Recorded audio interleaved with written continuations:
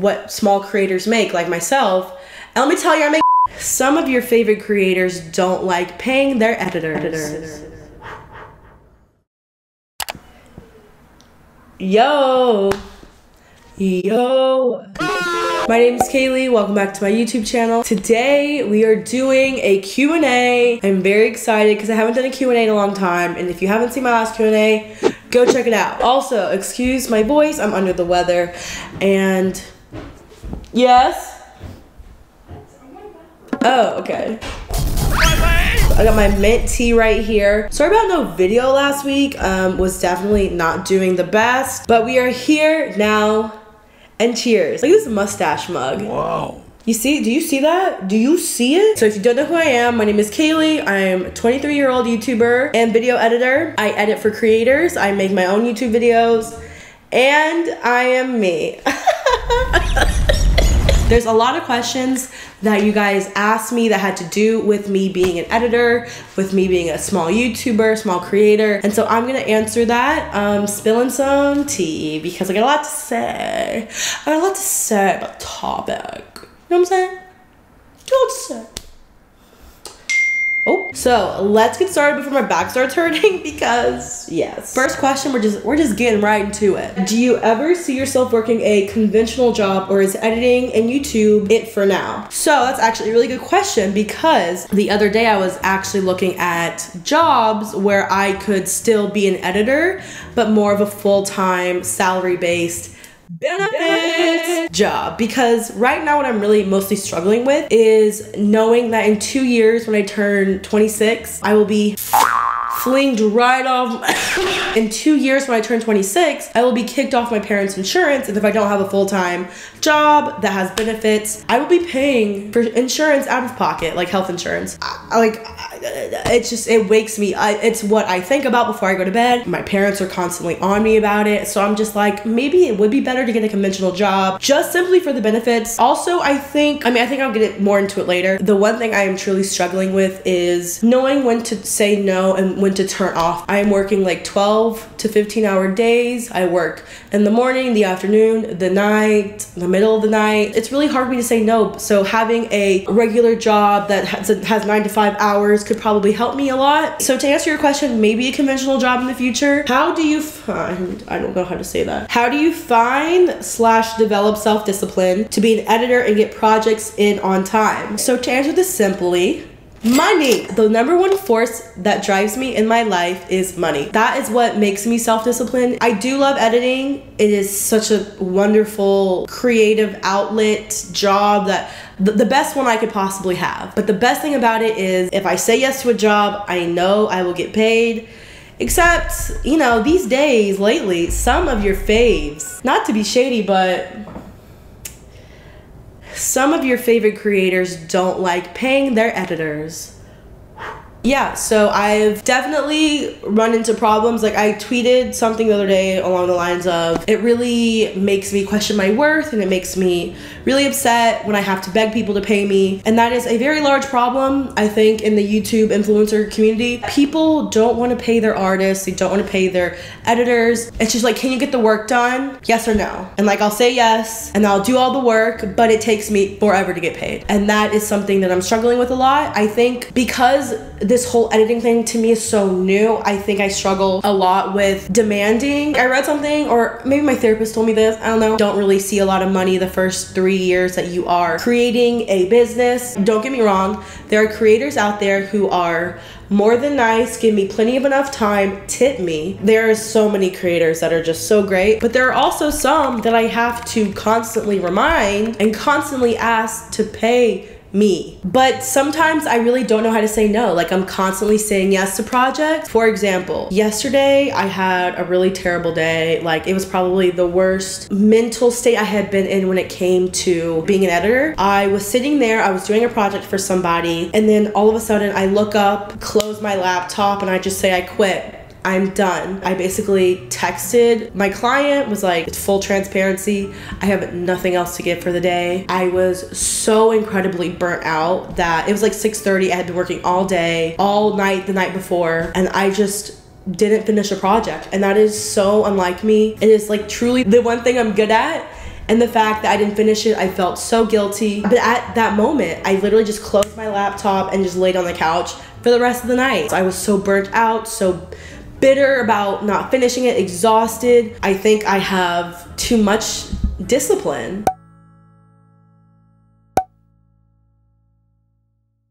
It's so hard for me to say no, especially when people are paying me and I'm on other people's times. People love when editors are fast and able to do their jobs very quickly. Having a quick turnaround time is something that most creators love. Like, they love when you can get a video out really, really quickly, when you can edit one and have it be done, ready to upload. That's sort of why I say yes to everything, because I know they need something and they're relying on me and I have a hard time. It's just a whole thing. I just have a hard time saying no. And I had a conversation with my roommate and her mom today, actually, about sort of creating boundaries with my career, having a relationship with my career that is healthy, treating it like a 9 to 5 and not a 5 a.m. to midnight, you know, type of deal. Why did you start editing? Okay, so like I said earlier, money, but also because I was very confident in my ability to be able to edit for others. I have like 10 years of experience. I've been editing videos since I was literally like 12 or 13 years old. Like I said, I needed money very badly. I'm broke, bitch. It really all started when I moved out of my parents' house in August. This is like when the editing freelance career, whatever you want to call it, took off. It's really because I needed the money. I also knew I wasn't really good at many other things, and I was really good at this. So I really wanted to take the skills that I had and be able to help other creators. What's something you've learned about yourself this year? This is a really good question. I learned that I am very much capable to do things that I thought I wasn't capable of doing. Oh, my nose. It itches. Constantly proving to myself that I can do X, Y, and Z. Looking back at the year that I've had, I've accomplished a lot. And I don't give myself enough credit for that. And this is something I talk about in therapy a lot, is like I'm like very much thinking about what I haven't done and what I can accomplish, opposed to what I've already done. So I'm really trying to take a pause and really teach myself how to be appreciative of the things that I've done as life moves on. Just like constantly being grateful for myself, I guess you could say. What I've learned is that I can do anything I put my mind to, and I've never had that type of confidence ever in my life. I think what really allowed me to accomplish that was the second half of the year. I basically had to sell the out of myself every time I wanted to work with somebody. Basically, the way that I would reach out was I would send like 1 million emails a week, basically bragging on myself and saying what I can do for you, like sending emails to creators saying how I can edit for you, what I can do for you. And that really, I think, like just doing that over and over and over and over again, just sending 1 million emails out, it really solidified that in me, and it really made me believe it. I basically was just eating my own ass in all these emails saying like how great I am, what I can do for you, how I can make your life easier. And honestly, I think that's what did it. I think that's what made me believe in myself a lot. How do you cope with loneliness? Something that helped me a lot, stepping outside of myself and being able to see me as another person opposed to me seeing me as myself. If that makes any sense. In therapy, in the beginning, when we were really digging deep and getting to like the meat and potatoes of all my issues, soup's on, ding, zing, zing, zing, zing, zing. You know, and you start to sort of treat yourself like a human being, which a lot of us don't. We treat ourselves like garbage. We don't take care of ourselves. I think that's when you can start to really find comfort in loneliness. I definitely love being alone. I've gone through phases in my life where I've needed to fill my life with people in order to not have to deal with myself. And you just got to be able to find that within yourself and be okay with being your own best friend. I am interested in editing in my future, and I just want to know your top tip. Know your editor like the back of your hand. It takes a lot of experience to like want to be a freelancer. You have to be able to constantly deliver, spend hours upon hours practicing, taking like a lot of B-roll, like just going outside, filming a bunch of shit, going back and editing it. That's what I did for like the first 10 years of my life. And it really helped because now I can edit anything someone gives me. Obviously besides like animations and stuff, because a bitch don't know how to do that. Do you ever see yourself moving somewhere out of Atlanta? So if you don't know, born and raised in Atlanta, currently live in Atlanta. I'm within reach to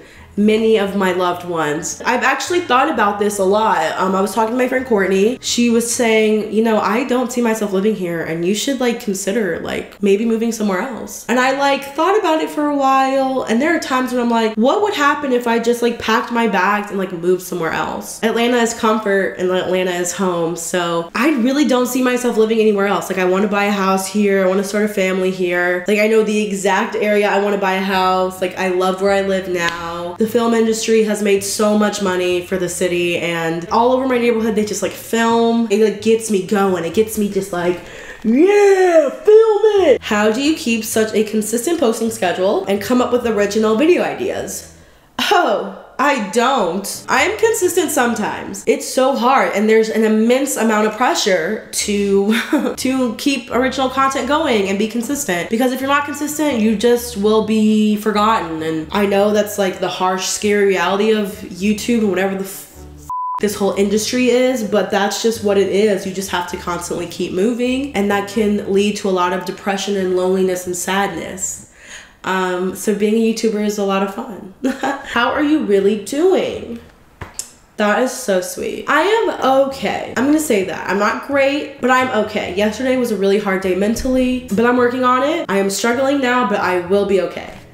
Who was your Spotify top artist for 2019? So let me tell you that my dad, shout out to my father for completely my Spotify Wrapped. For a month, I let him use my Spotify because I'm a good adult human child to him. And I said, you can use my Spotify, because he was saying he owns a restaurant, Lebanese cuisine. He likes to play Arabic music throughout the restaurant. And he was saying how he can't find like a good streaming service because he is so foreign, you guys. I felt bad for him, and I let him use my Spotify. And for a whole month, all day, every day, he would stream Arabic music, and that completely messed up my Wrapped. My most listened to artist was some Arabic artist. I have no clue who it is. Let me tell you, make no mistake, I won't do it again. Do you think that your body doesn't allow you to do things you want to do? 100%. Growing up, oh my God, growing up, there were times when I didn't think. When I was younger, I very much tied my self-worth and my abilities to do things to my weight. I was like, well, I'm fat, I can't do this, I can't do that. Oh my God, just toxicity. There were definitely people that discriminated against me and my body growing up, but it was I who stopped myself from doing things before I even gave myself a chance to try. I'm the one who told myself, no, you can't go after that because you're this, your body looks like this. And I just allowed myself to think there wasn't even a chance because I saw the way people looked at me and treated me. I completely did myself no favors back then. And there is this quote that I do want to say from Euphoria, the TV show. There's nothing more powerful than a fat girl who doesn't give a f. And that is so true. If I just didn't give a f and I told myself I could, I saw people treating me differently than skinny people that I didn't even bother advocating for myself because I felt like I wasn't worth it because everyone else saw that I wasn't worth it. It is really hard for bigger people, especially bigger women of color, to get things done, but you ultimately have to make room for yourself. No one's going to push out of the way, especially, like I said, for bigger people, bigger women. And you just gotta go for it, regardless if you think you're gonna fail. Someone asked, would you ever consider teaching for a charge how to be a baller YouTube editor like yo? Well, I mean, not to sound like a bitch, because this is gonna sound bitchy, but no one helped me. No one like guided me. I am like 100% self-taught. A lot of struggles, a lot of YouTube video tutorials, and a lot of finding my own style for years had to happen before I really like learned. I had this one situation where do they watch my videos though? I don't think they watch my videos. This was like months ago. This is like right when I first started. This person hired me to do some editing. I did a project for them. It was like a hefty project. It was like a couple $100 project, and back then it was like the first time I had really made like a chunk of money off of a project. And this person took 3 weeks to pay me, and every time I would ask them about it, they'd be like, okay, like tomorrow I'm gonna pay you, I promise I'm gonna pay you, and would just give me excuses. And like I would go on their Instagram stories and see them shopping. Then I finally like sort of had to threaten them, and so this person finally pays me the money, but like it was really like and like, well, I guess I'll pay you now. Even though I really don't have, like, you know, like, was just like really like, I guess like making it seem like I was inconveniencing them. Like, I swear to God, like, sometimes people are so excited to work with you, and then you send them the invoice, and then they're just like, what? Finally paid me, was not happy about it, and then never hired me again, never heard from those people again. Then the next video that they came out with, I watched it, and it was literally mimicking my exact style of editing. Like, tried to do everything that I had done in the previous project, like down to the same fonts, the same like subtitle fonts and everything. And I was just like, you sneaky bitch. I mean, I guess it's like up to them how they want to edit. While I do have a kind of like a distinct style, but I just found that funny how their videos were not like how I edited, and then they were like, that bitch, I'm not paying her again, and then tried to change up their whole videos by trying to edit like mine. It's just, there's an issue of people not paying me on time, and sometimes like I have to be firm with people, and then they'll be like, okay, fine. But it's like, well, where was that quickness of trying to pay me when I first handed you the project? Why did I have to be stern with you over email? You know what I mean? So it's just like one of those things where I'm learning and I'm growing, and as my business grows, I grow as well. And so that's just how it all crumbles down. Someone asked me how much I get paid from YouTube and what small creators make, like myself.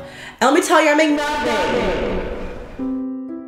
In the beginning, I made like $1,300 like a month, and it was like so solid. And then as my channel started to plateau, it went from like $400 to like $85. You have to meet a threshold of $100. That's how you get paid. So sometimes I wouldn't even meet the threshold and I wouldn't even get paid. Like last month was a really good month. My channel like had a little bit of a bump, or I'll get like a couple $100s this month. I don't get paid anything compared to what I make every month doing freelance editing. Like, it's so disappointing how little I make. And the end goal though for me, like, I want to make a living off of just doing my brand, my YouTube videos, like managing my own channel. It's just, it's so disheartening sometimes. And I've sort of made my peace with the algorithm and, you know, making my money elsewhere, but it sometimes just is such a stab in my chest when I see that I've hardly made anything, when I've put so much time and energy and money into making YouTube videos. Now that I have an income coming elsewhere, it's gotten like a little bit easier, and I've been able to enjoy making videos again.